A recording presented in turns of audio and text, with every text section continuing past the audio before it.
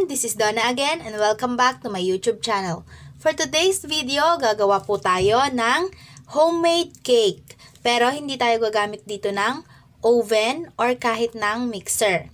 So, 2 ingredients lang din yung kakailanganin natin dito. Ito yung ating evap. Kahit anong brand pwede po ninyong gamitin. And then yung ating Oreo. 2 balot ng Oreo po yung ginamit ko dito. So, ayun lang yung mga ingredients na kakailanganin natin. Kaya, umpisahan na po natin.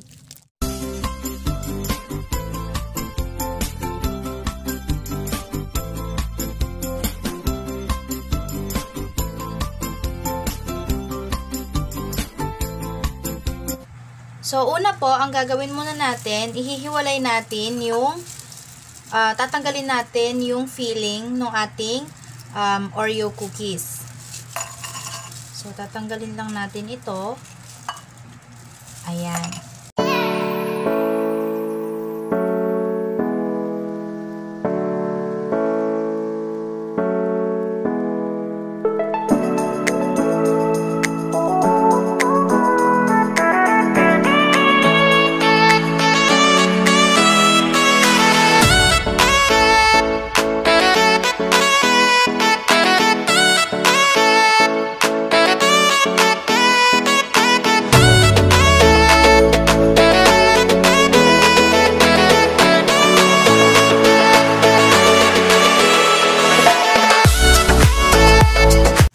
So, naihiwalay na po natin yung palaman ng ating Oreo doon sa kanyang cookies. Ngayon naman, ilalagay natin siya sa isang plastic bag. Ang gamit ko po dito yung plastic ng yellow or ice bag. So, ilalagay lang natin siya dito. Tapos, dudurugin natin or ika-crush natin yung ating Oreo cookies. Kung meron po kayo dyang food processor, mas maganda yon. Yun po yung gamitin nyo. So, sa akin, manual lang po yung gagamitin ko dito. Didikdikin ko lang siya using hammer.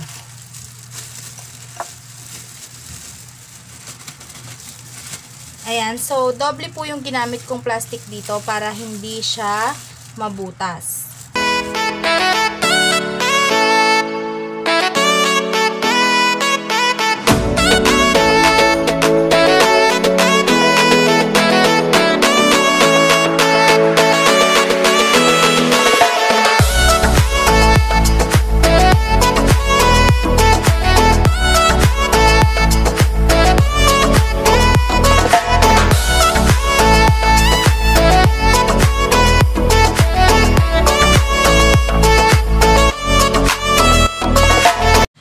So, after po nating madurog yung ating Oreo cookies, next nating gagawin is, lalagyan naman natin siya ng evaporated milk.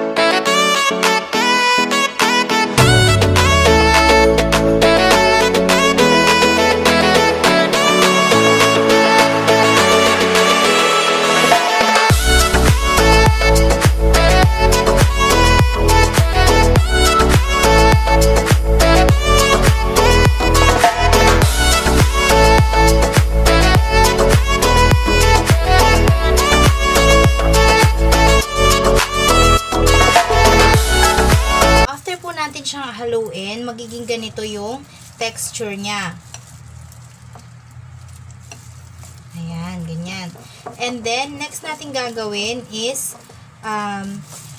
i-grease lang natin yung ating lagayan or yung ating magiging baking pan. Ito po yung gagamitin ko. Nag-grease na po ako ng konting butter dito. And then, next natin gagawin ay ilalagay na natin yung ating Oreo and evap mixture dito sa ating lagayan. Pwede rin po kayong gumamit dito ng parchment paper. Pero wala kasi akong parchment paper. So, nag-grease na lang ako ng butter dun sa aking pan. And another tip guys, para po sa mga walang steamer or wala kayong available dyan na rice cooker na may steamer, ito po, tuturuan ko po kayo ng isang technique para magawa nyo pa rin itong recipe na to. Kung meron po kayo dyan kasirola and rack, tulad nito, ayan. So, ilalagay nyo lang po ito dito sa gitna. And then, lalagyan lang natin ito ng tubig. Ayan. Tapos, saka natin ilalagay dito yung ating cake mixture. Ayan. So, meron na kayong instant steamer. 'Di ba? Napaka-dali lang. So, tara, steam na po natin ito.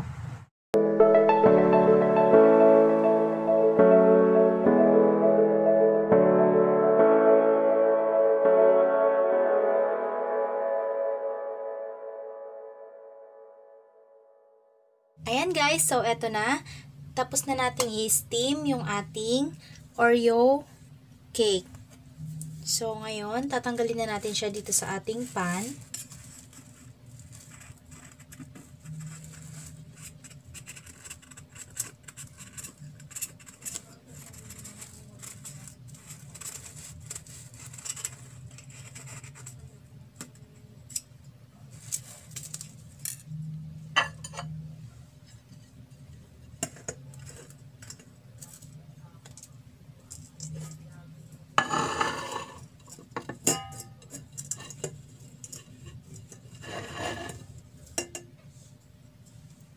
Ayan.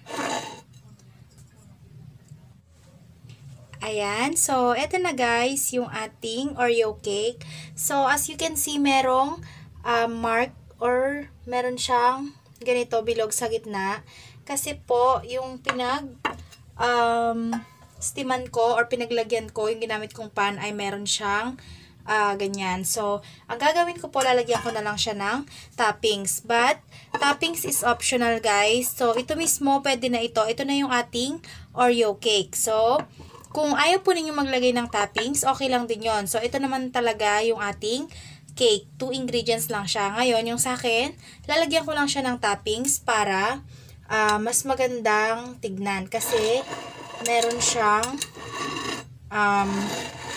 mark sa gitna. So, lalagyan ko siya ng toppings. And kung gusto nyo rin pong lagyan ng toppings, kahit na anong toppings, pwede rin po ninyong ilagay dito. So, sa akin, maglalagay po ako dito ng chocolate spread. Lalagyan ko lang yung ibabaw.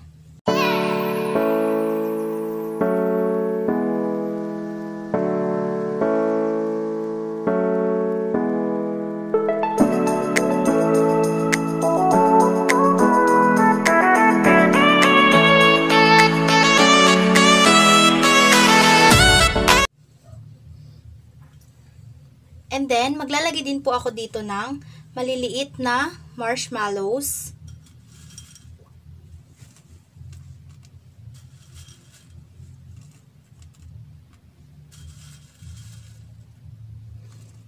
Kung balak din po ninyo maglagay dito ng mga toppings, dapat po lagyan nyo rin siya ng chocolate spread or ganache kasi nga para kumapit yung mga ilalagay nyo na toppings.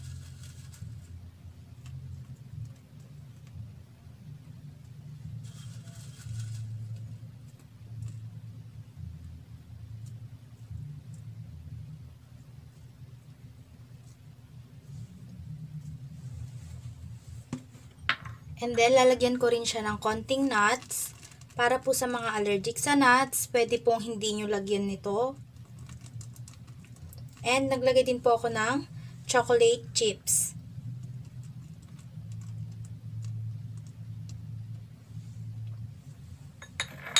Ayan. So, ito na po yung ating homemade cake using Oreo cookies.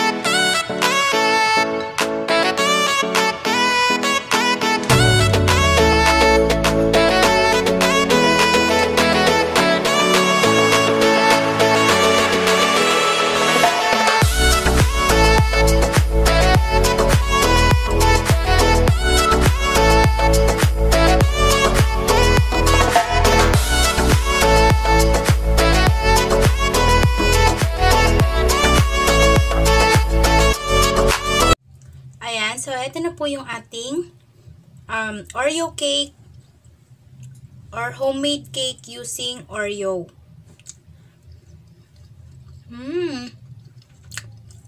Ang sarap niya, guys. And tamang-tama lang yung tamis niya.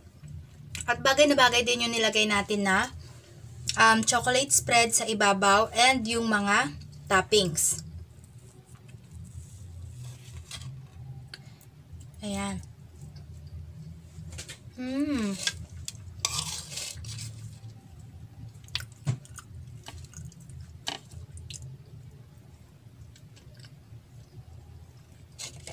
Ayan, guys. Kung nagbabalak po kayo na gumawa ng merienda para sa inyong mga chikiting or gawin yung kanyang favorite na chocolate cake, hindi nyo na kailangan pumunta ng Red Ribbon or Goldilocks, kayang-kaya nyo nang gawin yung kanyang favorite na cake. Ayan. 'Di ba? Napakadali lang pong gawin and sure na sure ako na magugustuhan ng inyong mga kids. Ayan, so sana po nagustuhan nyo yung shinare kong recipe today. At sana din po maitry nyo to sa inyong mga bahay and sana maipatikim nyo to sa inyong mga junakis. Ayan, so thank you guys for watching and please don't forget to subscribe sa mga bago lang sa channel ko. And huwag nyo na rin pong kalimutang pindutin yung bell button below para notified kayo every time may bago akong upload na video. So, thank you guys again and see you on my next video. Bye!